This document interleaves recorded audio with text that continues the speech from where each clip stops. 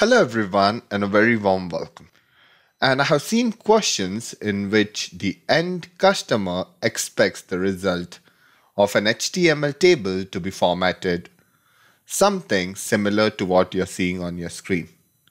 Yes, in SharePoint, we can use column formatting and format the column to appear in a beautiful way. But they expect the same output in Power Automate. For example, when they send it as an email, you should have a color coding similar to if it's green, then it should appear as green. And if it's blue, it should appear as blue. So how can we make it happen? Let's quickly navigate to Power Automate and let's start building an example. So I will create a new flow and let's say that I want to create an instant flow as this is for the demonstration purposes. I will use the SharePoint action to get all the items from the list. So I'll say get items. I will select my site and I'll give it the list URL, that is HTML colors. At this point, I will go ahead and add another action. Let's say that I want to initialize a variable. The variable name would be HTML table and let's set it of a type string. I can go ahead and start building my HTML table. Now you will say, Clavin, why are you not using the create HTML table action? Yes, create HTML table action or create an HTML table action is good. However, when it comes to formatting, it becomes a little bit difficult to go ahead and add additional formatting. So that is the reason why I'm going to create the HTML manually. So to create the HTML manually, I'm going to use append string, right? I want to loop through the items and create a string. And then I'm going to type in few HTML elements. So the first HTML that I'm going to type in is table data.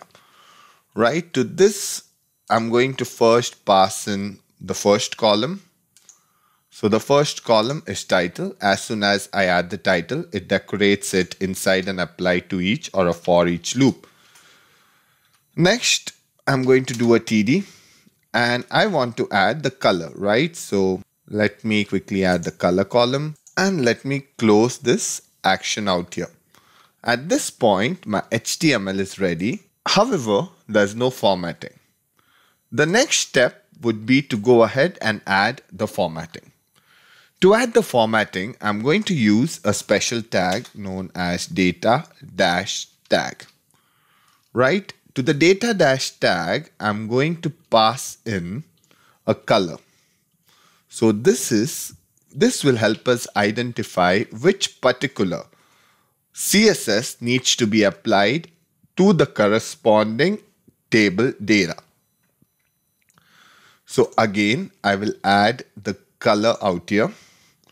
And this would look something like this. At this point, I can actually save it and let's look at the output of this action.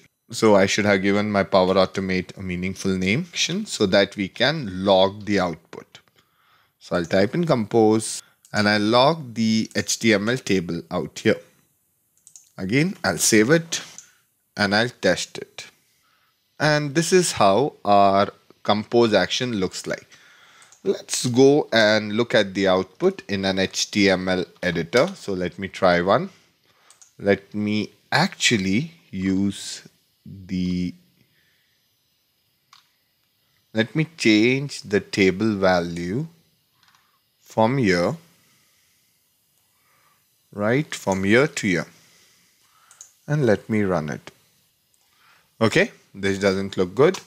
So let's go back and let's add an extra tag within the HTML element that we are trying to create, that is a table row.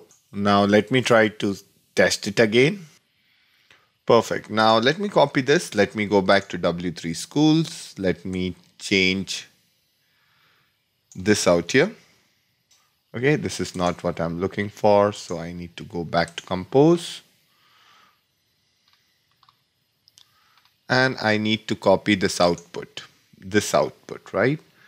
So again, going back here, let me change the headers to maybe city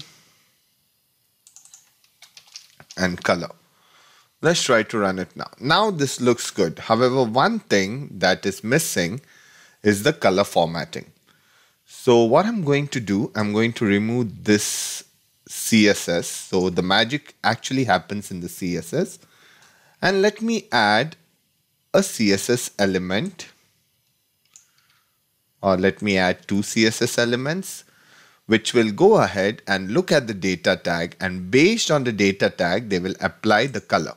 So this is how it looks like, right? But however, the color should be blue, not red. So this is how it will look.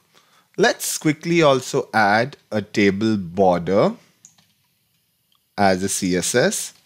Now, if you're new with CSS, go ahead and Google it. You'll find multiple examples around it. And let me say light blue, CSS, color, pick up, right? So let me go ahead and pick up something lighter.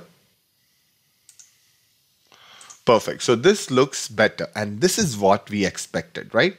If I just dock this side by side, this is what we expect and this is what we have.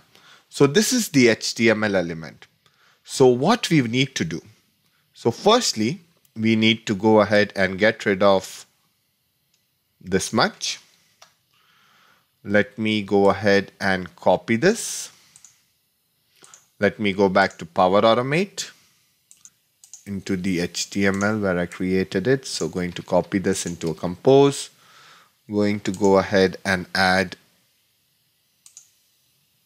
the dynamic value, that is the HTML. And let's go ahead and pass the output of the compose out here. Expect that it works.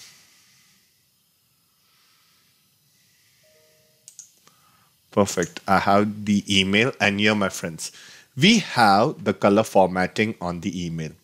So in this example, we have learned that you can use CSS to go ahead and manipulate or change or even inject CSS into your HTML tables. Now, there are few problems or few cons of this approach. One of the problem would be if you have a lot of data, this might be slow. So although you can go ahead and change the setting and to apply to each loop to go ahead and have a degree of parallelism, which will go ahead and process your data faster, but it can be slow at times, right? So I think that's pretty much it. And thank you for your time. Have a great day. Bye-bye.